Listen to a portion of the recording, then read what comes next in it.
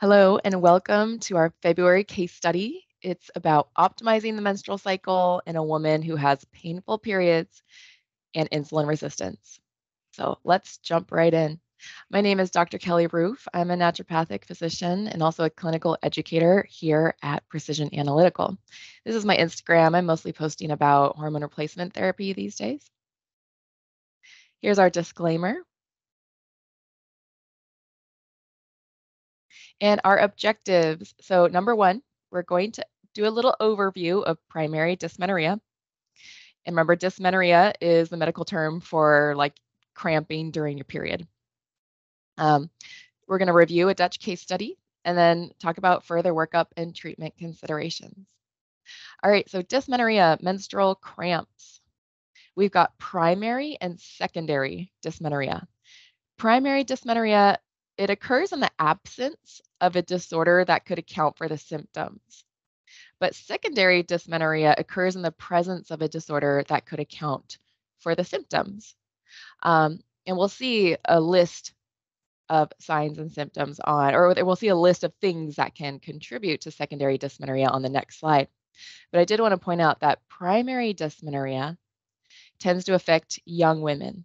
It tends to not affect older women as much. And it can improve with age and after childbirth. That's the good news. Whereas secondary dysmenorrhea tends to develop later in life. So here are all these causes that I was talking about. Endometriosis can contribute to secondary dysmenorrhea. Even IUDs, look through this list, really interesting. IBS, fibroids. So with dysmenorrhea, there's a few features that are pretty common with dysmenorrhea. The timing of the pain, usually it can occur 1 to 2 days before the onset of menses, or around when a woman gets her period. It usually doesn't last longer than 3 days. And the location of the pain, it's like midline, abdominal, suprapubic region, but sometimes it can radiate to the back or to the thighs. And a lot of times women have these other symptoms. They've got nausea, diarrhea, fatigue, headache, and general malaise. So always ask about these other symptoms too. A lot of times they go hand in hand. There's some risk factors for primary dysmenorrhea. Age, like we said, it affects younger women. Smoking, higher body mass index, so BMI. They tend to see it in women who are attempting over and over to lose weight with some depression, anxiety, emotional issues.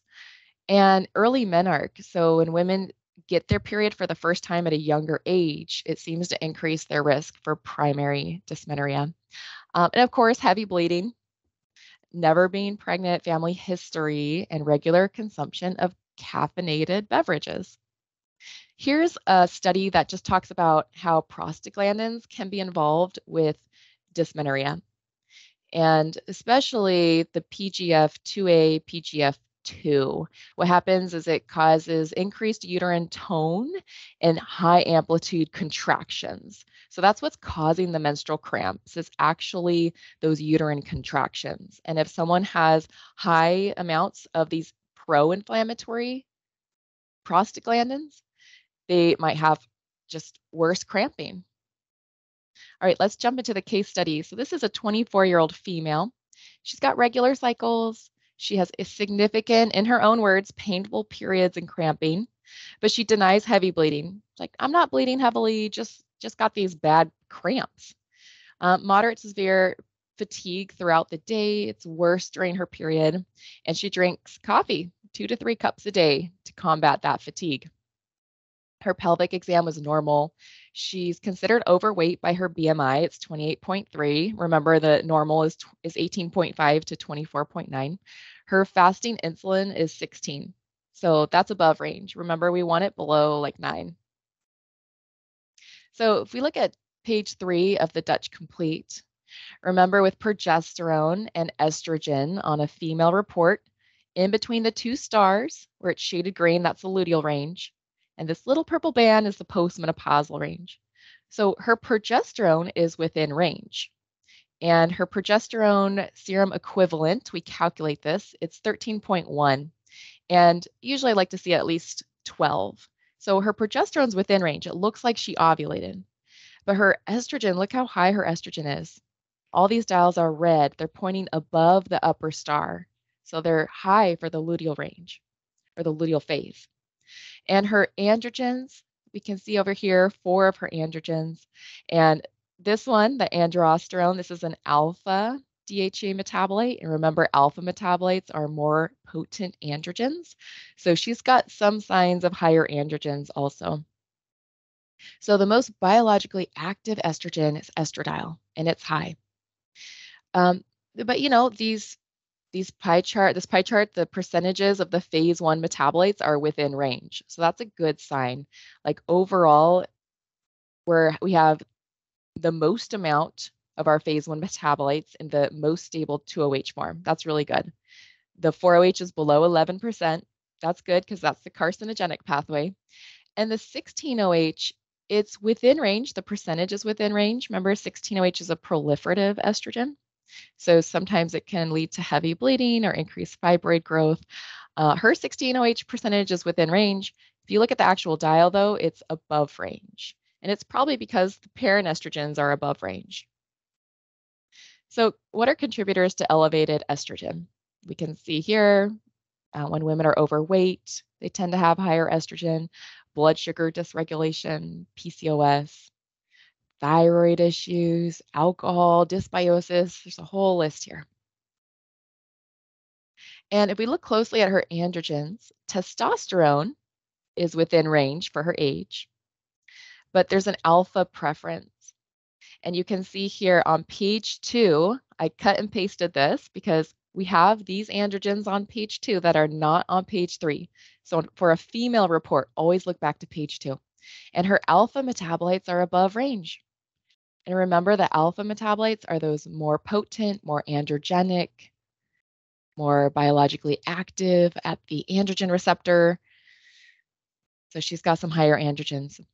So we can see this list here, contributors to elevated androgens, and we can see some of the same things that also lead to elevated estrogen, like being overweight, the blood sugar issues, PCOS, alcohol is on here again, dysbiosis.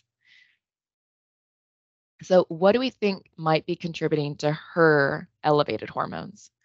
Well, maybe her higher BMI, her insulin resistance, high inflammation, because I'm assuming that maybe she's got high inflammation because she is struggling with those menstrual cramps. And remember, those pro-inflammatory prostaglandins can make menstrual cramps worse.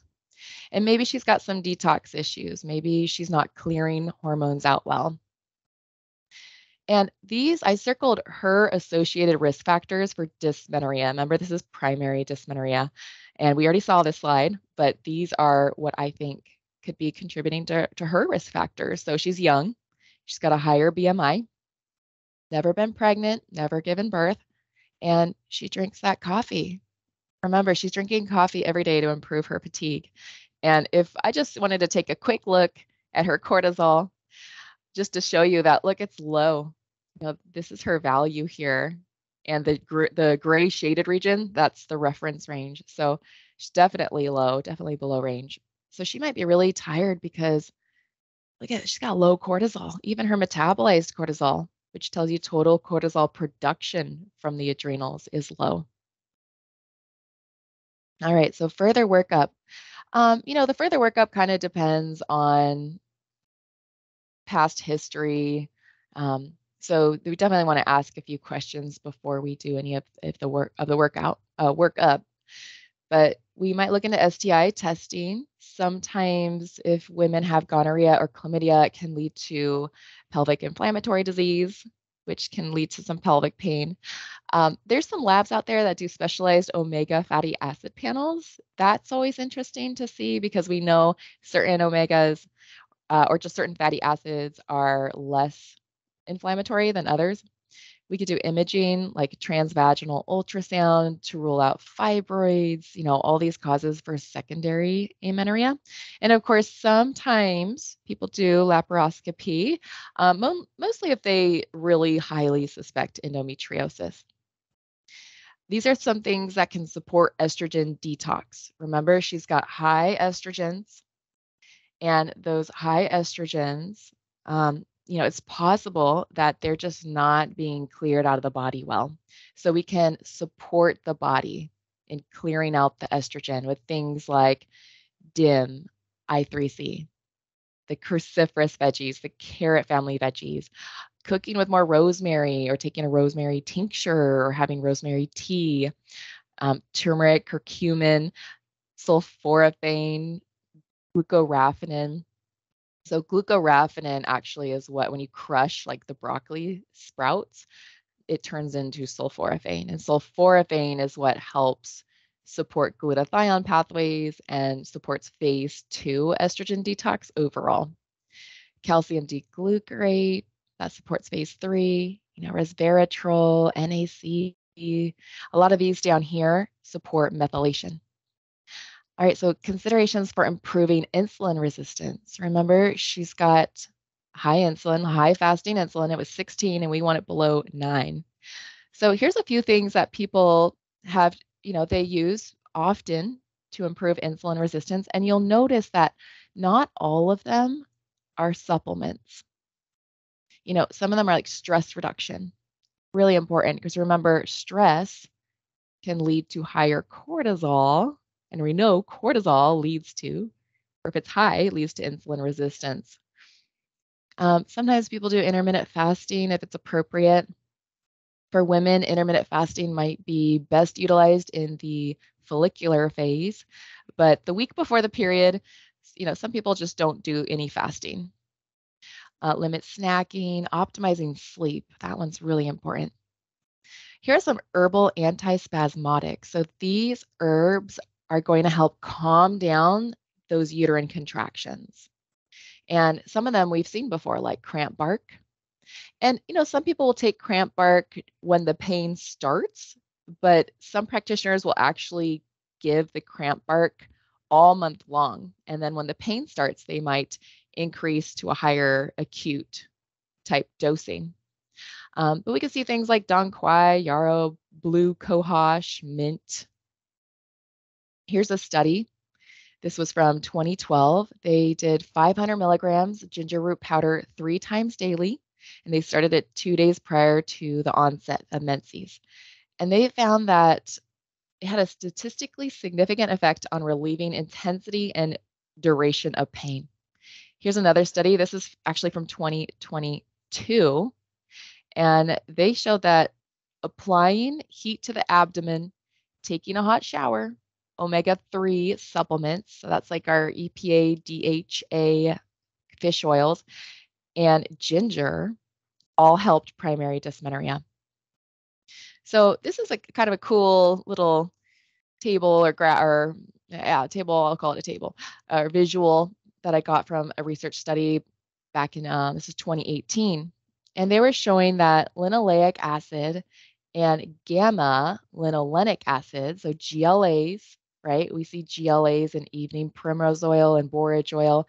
They contribute to the proper functioning of many tissues of the body because they're precursors of compounds that lead to the generation of anti-inflammatory eicosanoids, such as the series 1 prostaglandins, and this one, which I'm not going to read this. But anyways, sometimes people give EPO and GLA in the hopes that it'll help menstrual cramps because of it gets pushed mostly into these anti-inflammatory prostaglandins. Here's some naturopathic topical considerations. Sometimes we recommend vinegar packs, and it's basically a 50-50 solution of, so 50% hot water, 50% vinegar. And we soak a towel, wring it out, and apply it to the abdomen. This is a topical essential oil formula by Dr. Jillian Stansbury. And I haven't tried this one with any patients or personally, so I'm not sure how it works, but it looks like a really nice formula. And then, of course, the good old heat pack. So here's a summary of those treatment considerations. I wanted to put them all together for a young woman who's got these high hormones, insulin resistance, and dysmenorrhea. And a lot of these overall, like not only can help balance out those hormones, but will improve inflammation in the body, help lower that insulin resistance, so make the cells more sensitive to insulin. And overall, that altogether can hopefully help with that dysmenorrhea. And then on the side, we can do these topical applications when she's got the dysmenorrhea. And we can even think about these herbal antispasmodics and some of these other things too that we talked about, just to help get her through that time period and help prevent those painful menses. All right, thank you. Here are the references. That is it. I hope it was helpful. Thanks for spending some time with us for the February case study.